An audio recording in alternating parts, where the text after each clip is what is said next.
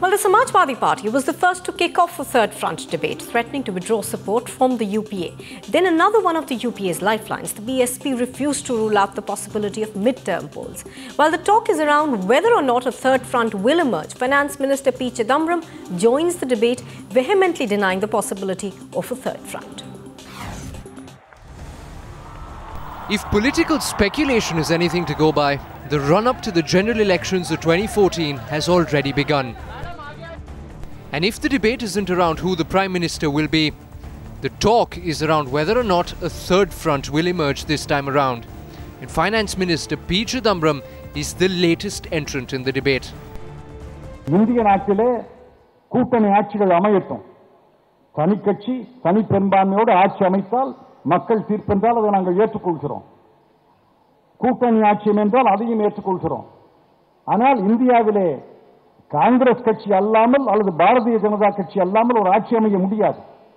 காங்கிரஸா பாரதிய ஜனதா கட்சியா என்பதுதான் இறுதியிலே கேள்வி.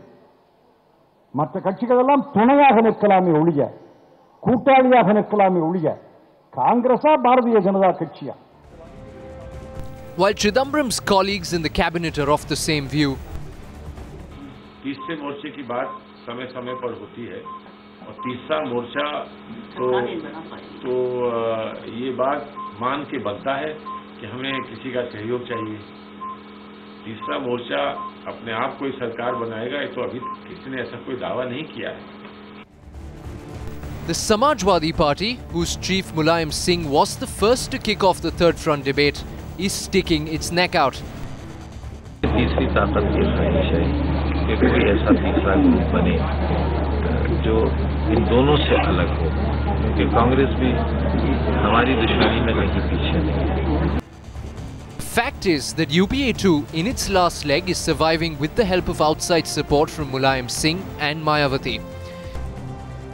And if Mulayam is keeping the Congress guessing every second day, Mayawati too is not far behind. Central government की जो नीतियां रही हैं तो वो सही नहीं रही हैं, ज़्यादातर नीतियां जन विरोधी रही हैं और वीकर सेक्शन के मामले में तो हम बिल्कुल भी सेंट्रल गवर्नमेंट की नीतियों से बिल्कुल सहमत नहीं हैं.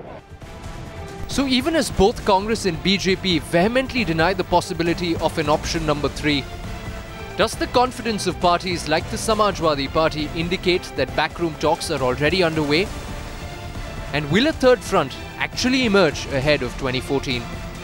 Bureau Report, Times Now.